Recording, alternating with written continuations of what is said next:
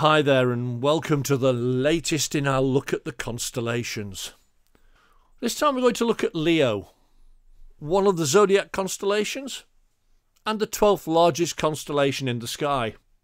Represents the lion, associated generally with the Nemean lion in Greek mythology, and it contains 5 Messier objects. It also has 11 stars that have known planets to them. Starting with Alpha Leonis, Regulus. The brightest star in Leo, the 22nd brightest star in the sky with an apparent magnitude of 1.35, about 77 light years from us. It's a 4-star system composed of 2 pairs of stars. Regulus A is a binary star, which has a blue-white main sequence and a companion star which we think is a white dwarf, whereas B and C share common proper motion. Then Ebola, or Beta Leonis, the second brightest star, is the 61st brightest in the sky, with an apparent magnitude of 2.11 and is approximately 35.9 light years from us. Algeba, or Gamma Leonis, is a double star. Traditional name Algeba or Algeba comes from Arabic meaning the forehead, and the star is sometimes known by its Latin name of Juba. It has a visual magnitude of 3.51 and is 50 times brighter than the Sun. Delta Leonis, Zosma, a rapid rotating star with a projected rotational velocity of 180 kilometers a second. It has an equatorial bulge and is an oblate shape. It's a white main sequence star with a visual magnitude of 2.56. Chort, or Theta Leonis, another white main sequence star, has an apparent magnitude of 3.32 and is estimated to be 550 million years old, which means it's much younger than the Sun, and it exhibits emission in infrared indicating the presence of a circumstellar disk of dust.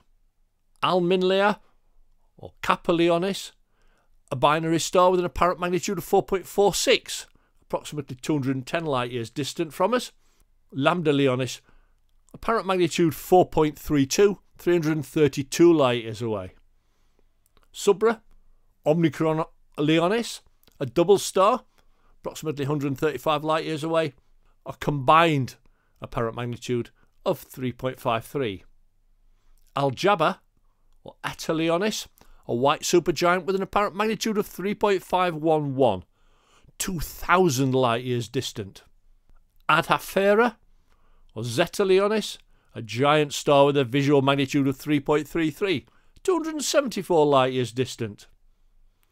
Now there are 2 meteor showers associated with Leo. The Leonids, November the 17th to 18th every year, have a radiant near the bright star Gamma Leonis, and the January Leonids, which are a minor shower, peaking around the 1st and the 7th.